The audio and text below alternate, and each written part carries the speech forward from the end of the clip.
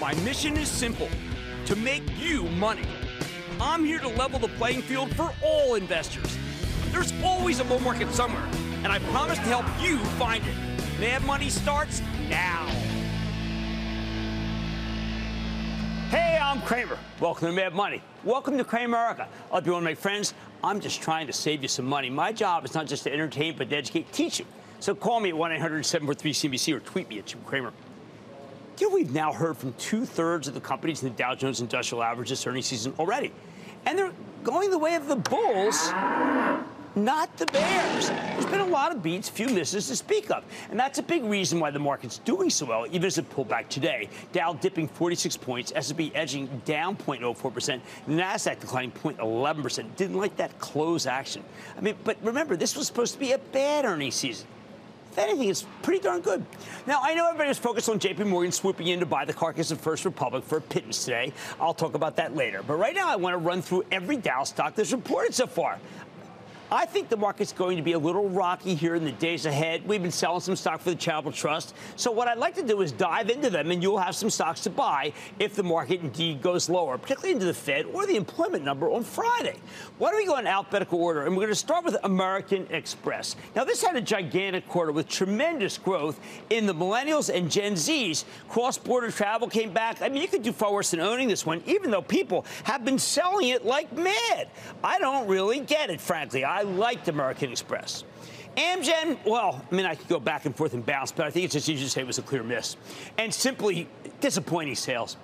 Fair to middling situation at best. Definitely one for the bears. I wish the keepers of the Dow had chosen a better representative of the healthcare industry than this one.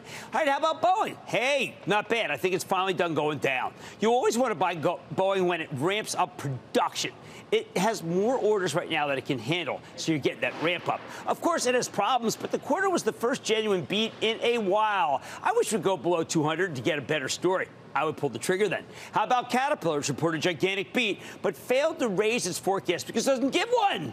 That gave the bears free rein to make up stories about order cancellations, as that's what normally happens at this point in the business cycle. But they're forgetting about all that federal infrastructure spending that's going Cat's way. I just came back from Washington after having lunch with infrastructure czar Mitch Landrieu, and I say I think Cat could have huge orders next year. If it comes down, you got to get on board. Next, Chevron.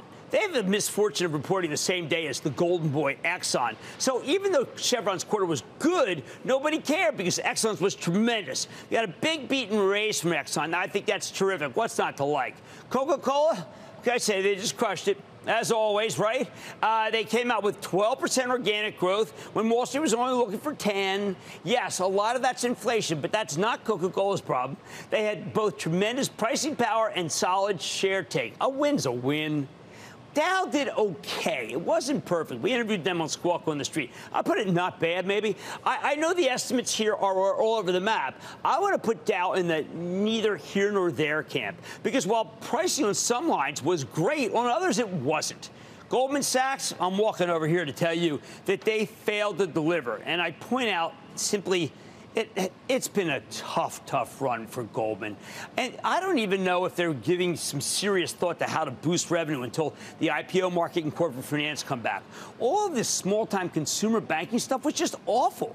Goldman bought this company, Green Sky, a home improvement lender at the top of the cycle, for $2.24 billion. They just closed the deal 13 months ago. Now they want to sell it. What an ill-advised purchase.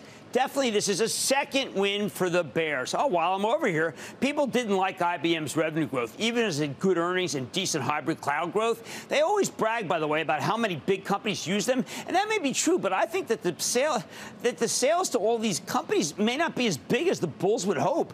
I'm giving this one definitely to the bears. Now, Honeywell, this could be maybe, I don't know, one of the great stories of the entire quarter so far. It really stole, it maybe even stole the show, frankly. The stock's been a dog this year after doing incredibly well for so long. Honeywell's aerospace business is accelerating. Its refining chemicals business has gotten better. Climate controls were good, too, as was automation. But I don't want to bury the lead. You buy this one for aerospace. It kind of mimics what you would get if you were to buy Boeing without the bad, well, let's just say without the misfires. Now, what do we make of Intel?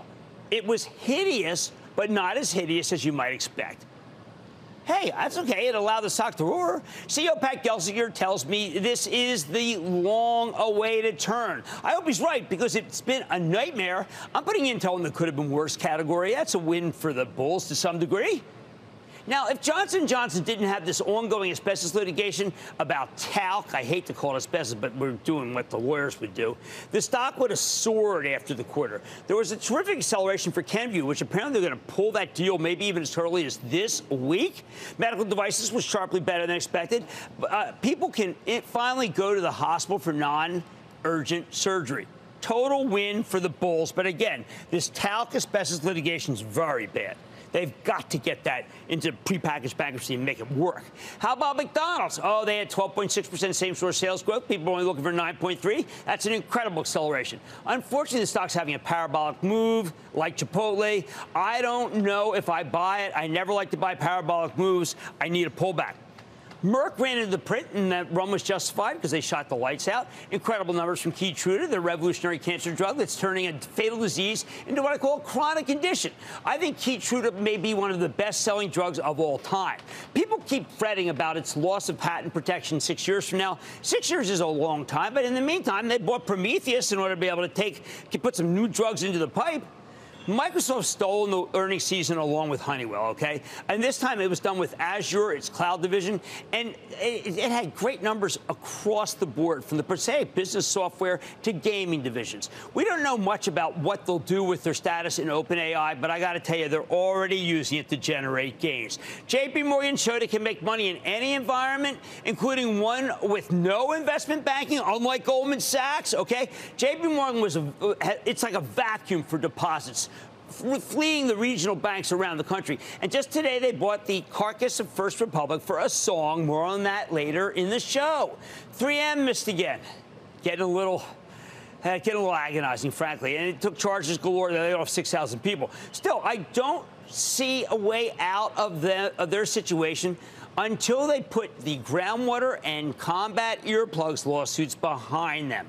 I think it was a dismal quarter, but the stock didn't go down because dismal was what everybody expected, so I'm putting it in the okay category. Now, we own Procter & Gamble for the Travel Trust, and it really showed that nice progression that we've been waiting for. Raw costs are starting to come down, but nobody mentioned rolling back their own prices to you, right? I think this was this was a line in the sand quarter for P&G.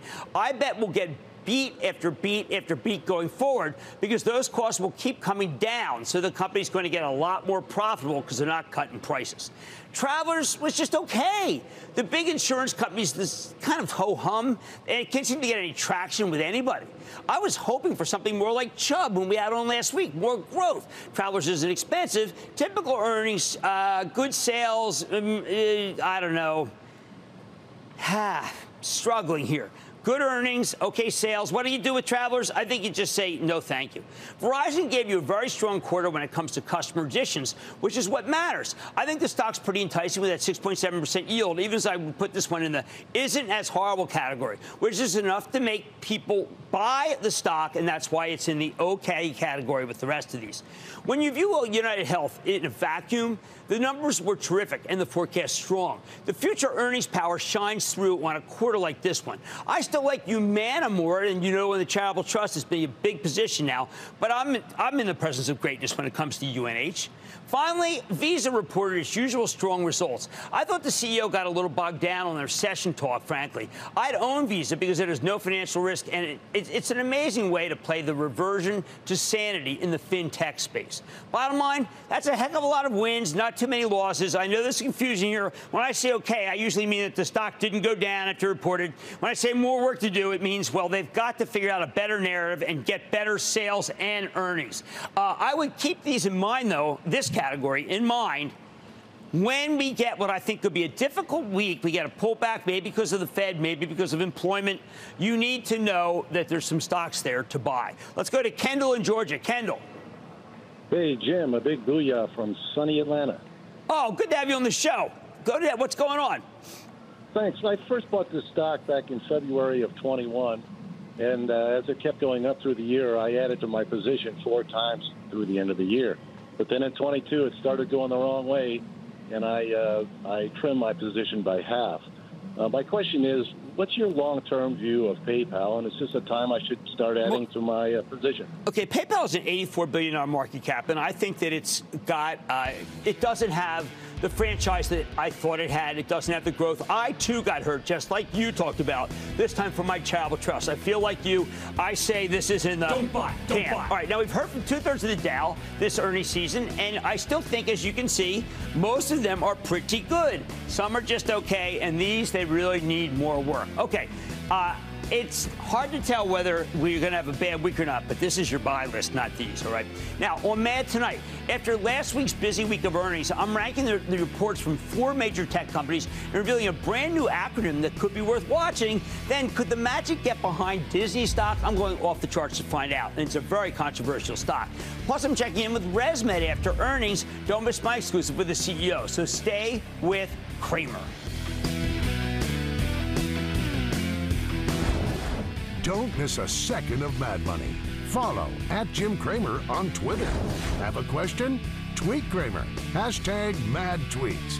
Send Jim an email to madmoney@cnbc.com or give us a call at 1-800-743-CNBC.